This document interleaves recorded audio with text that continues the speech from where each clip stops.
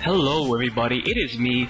I am back here with a tutorial video. Now, you might be thinking, tutorial video? I thought today there was supposed to be an SFM time-lapse going out if you're subscribed to my channel. If you're new, if you're just a guy that looked up how to paint a Bill's hat on YouTube and found this, you wouldn't know what I'm talking about. But I'm doing a tutorial video today on how to paint a Bill's hat, as you may know from the title.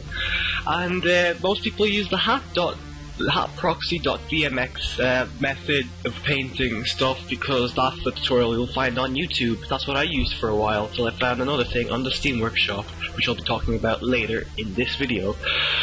Anyway, where was I? So, I remember back when I started SFM, I wanted to make myself a nice profile picture of my Scout, because Scout's my favourite class, and I had a lime green Bill's hat, and the only problem was with the whole thing was I did not know how to paint the Bill's hat. I tried the hat proxy.dmx and it did not work because there's a weird glitch with it. Even if you tried the advanced part where you like change over the name of it, you go into the code of it, it's not gonna work. Like, there's no way it's gonna work. It ends up being, it's all black and like you can't change it unless you download the special thing which I'll show you. There'll be links to this, in the description below. And what else? Oh yeah, I'll be doing more tutorial videos in the future, but I'll be doing the tutorial videos I can't find on YouTube, because if you try to look up a Bill's hat tutorial, you won't find it. Anyway, I didn't find it. I found one, but it was really complicated, where you went into the whole files, and you had to change the whole texture of the Bill's hat, and that was just too much trouble. So I'm just gonna show you a simpler way. So, yeah. And then leave in the comments below if you want me to do more. Now I'm going to show you the page, the Steam page. It's Steam Workshop SFM page. I'm going to go to it right now. So here we are. This is the Bill's hat texture, no spot / marks. So all the credit goes to that guy right there, Mix Up Notorious Networks. He's pretty, I don't know if he is a pretty cool guy, but he's pretty cool for making this add-on because it really helped me. As you can see, I had a comment there. Be sure to give him all the credit, don't give me the credit, give him a like, and subscribe to this I don't know, whatever this is, this workshop item. Make sure to leave a comment telling him I sent you. As you saw, that was a picture of a black Bill's hat. That's what it looks like normally, and it has no spots, as you can see in the picture there, because it usually has these ugly little spots, kind of like boils on it. And there's something that you need to do before using this. You have to give workshop items priority over normal TF items, because if you download this and look into your model search, whatever it is, and you look up Bill's hat, you'll still find the old black shitty Bill's hat.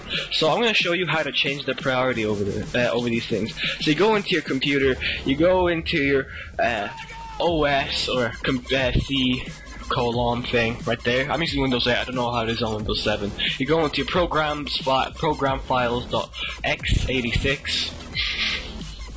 You should be able to find that on Windows 7. Then you go into your Steam. Then you go into your Steam apps, Common, your source filmmaker, right there. Then you go into your game. And then you go into your user mods. And then it's kind of hard to find. I didn't find it for a bit there, but you have to go into game info text file. As you can see right there is a game info text file. Right there. I'm going to click on it any second now. There we go. And here you'll see a text file with loads of code. So you're going to be looking for the prefix with games, practically the search paths. You see, I'm going to put a spotlight on it there. You see, you have to look for that. As you can see, I have the Game Workshop right there. It's above above TF. That's not supposed to be there. That's supposed to be below the TF, because it's just the way it is. And then you have to bring it over on top of the TF. So you copy and paste it, you cut it out, and then you put it over the TF. Leave everything the same. Some people say in the comments of the thing of his Steam page said that there's their source filmmaker stopped working. Don't blame me, blame him, and make sure there's no 2 after that TF, because someone wrote in the comments that there was a 2 after their TF, but it worked for me, so like it should work for you. Okay, so moving on to the whole thingy-majiggy. You cannot paint this with your normal proxy DMX, whatever it's called, because you just can't. And that's the Bill's hat now. Usually it would be black Bill's hat if you didn't do what I just did there. But you're going to have to go into another Steam page. I'll be links in the description below. And this was made by Doc Ock Rock, except it's spelt all weird. And it's the Doc's Color Sprint VOR.THEATA exclamation mark exclamation mark exclamation mark colon space 5-side edition exclamation mark exclamation mark exclamation mark. I'm about to burp, but I'm not gonna burp. Ooh, I just burped.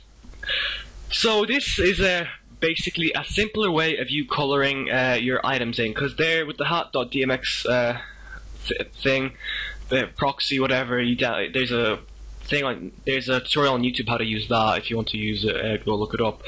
You have to put in the color code, and it's real complicated. Here, it's a lot easier. Here, he has his own little tutorial on how to do it. Make sure to watch that. I don't want to steal his views, so he goes a bit more in detail into this, how to use it, what to do. So it's Doc _Ock Rock. Be sure to give him the credit. Be sure to like this thing, subscribe, and leave a comment saying that I sent you here.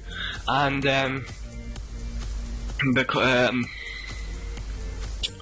oh, I've lost track. So as I said, this is an easier way of coloring your items, and I'm going to demonstrate right now. But there is a tip I need to give you, and there's something that Doc said wrong in his tutorial video about the fast learner, which I'll get to in a second. But you have to unlock your item before painting it like completely, otherwise it won't work. And you have to be careful with this. By the way, I found this weird ass taunt in SFM, like in the sequences, in the actual like console. I don't know where it is. It's not in TF2, but I really want it to be in TF2. Anyway, back on topic. So you go to the rig, you go into the setup, sci-fi, the painting thing, and I'm gonna color it in lime because that's my color of my Bill's hat. And now, if you move him, you see the Bill's hat stays there, because if you unlock the rig, that's what's going to happen. So you have to be more careful. So before making a poster, be sure to, when making a poster and before painting your Bill's hat, be sure to,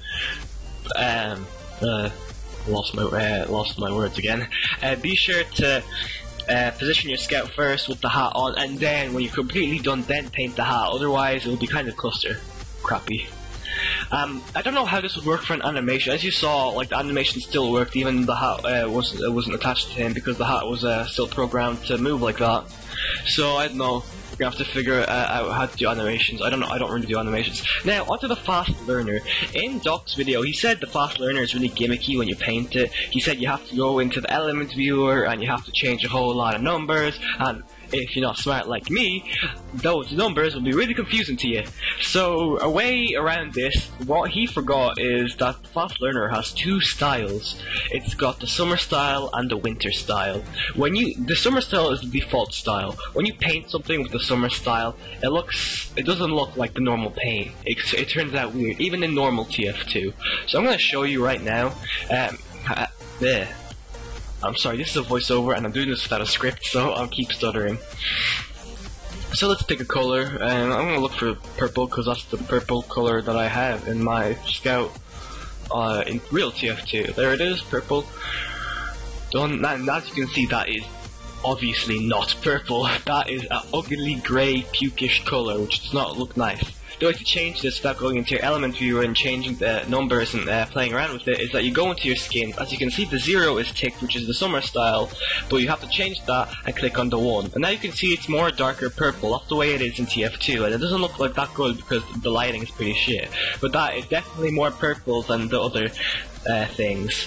And I hope this video was educational to you. I hope it turned out great for you in your thing. Down there you see the people who made these rigs for SFM. If you like this video, please leave a like. If you're new to the channel and want to see more tutorials, be sure to subscribe to my channel and see TF2 gameplay. What else do I want to say? Leave a comment saying which other tutorials you want me to do. If there's tutorials that are already on the internet, I won't reply to, or I will reply to them. And see you later. Thanks for watching.